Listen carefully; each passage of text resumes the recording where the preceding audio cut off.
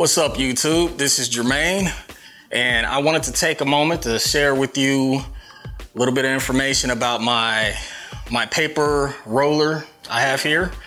Now, this is the Photo d.i.y single roller. They call it single roller drive set. Now, I've got it on Amazon. I think I paid like $24 for it. Now it's already down to $22.95. So I was gonna get the 3 roller, but I kind of didn't know how this was all gonna work out.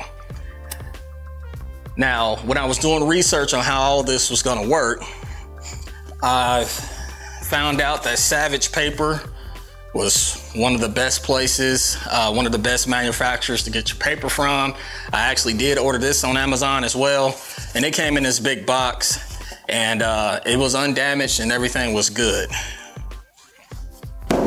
Now, the issue is, if you see this piece of kind of cardboard tube, the paper comes wrapped around that. Now, this roller set comes with these little ends that you put inside. It's this part here. You put that inside here and turn it, and it gets wide and it holds it.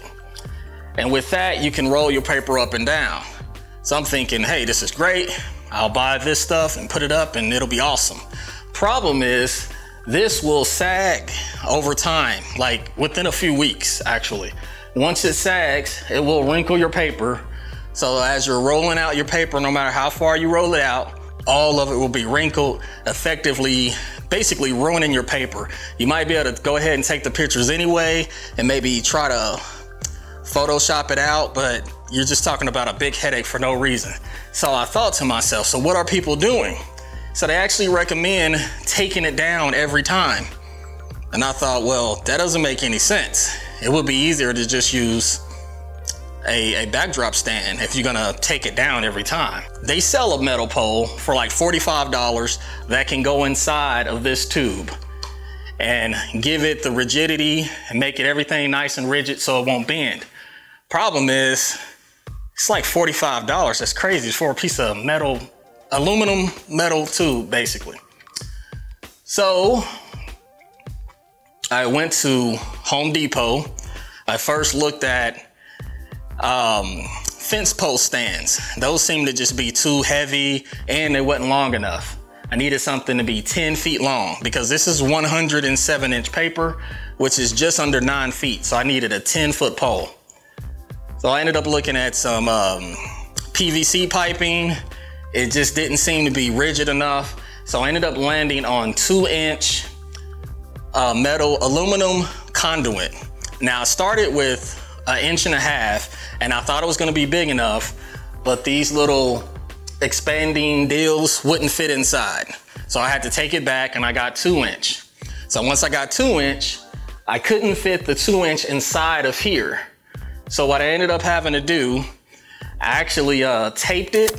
I taped the end of the paper to the pole, and then I rolled up the entire length of the paper on the pole. So that's why you see this cardboard tube here, and I'm just kind of using it to help allow the paper to go down and not want to roll back up to the ceiling as I'm unrolling it. So what I did was tried to find a straight line. It's a line of text across this pole, and I just used like packing tape, and I tried to line it right at the bottom of that tape, of that text, and I taped it all on. And once I got it taped on, I rolled it up. It's like 12 yards. All right, so now, oh yeah, and the way I mounted it, on this side, I've got it right into some studs. So we're perfectly good there. But on this other side,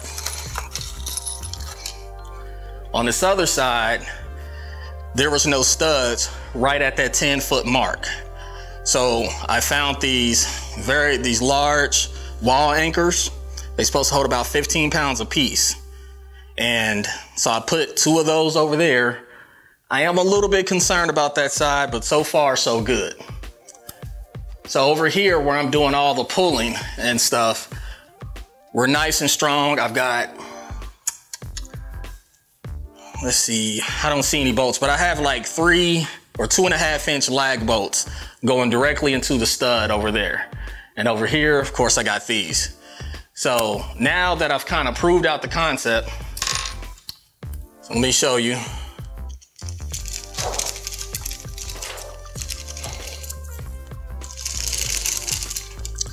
And of course, this will go on the floor and all the way out as far as I need it.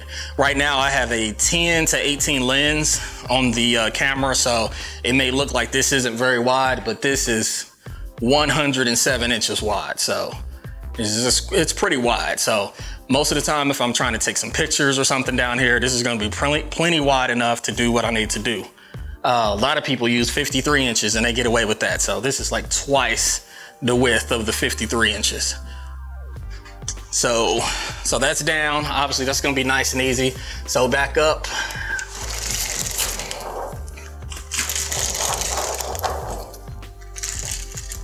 All right.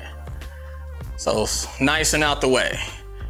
So like I said, I was thinking about buying the 3-part that allow you to do 3 rows, and I didn't do it, partially because I wanted to prove this concept out. I didn't know that the 2-inch was gonna work. I didn't know I was gonna have to tape it to the metal pole itself.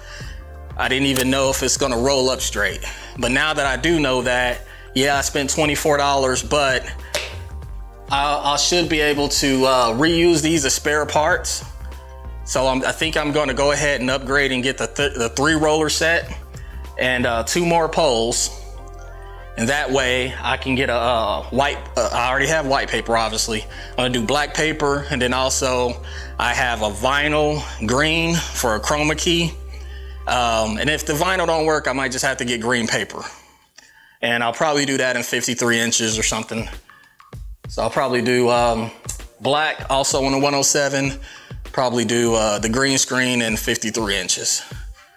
But that's pretty much it, guys. I mean, like I said, buying this just kind of helps me to have some spare parts. It proved out my concept.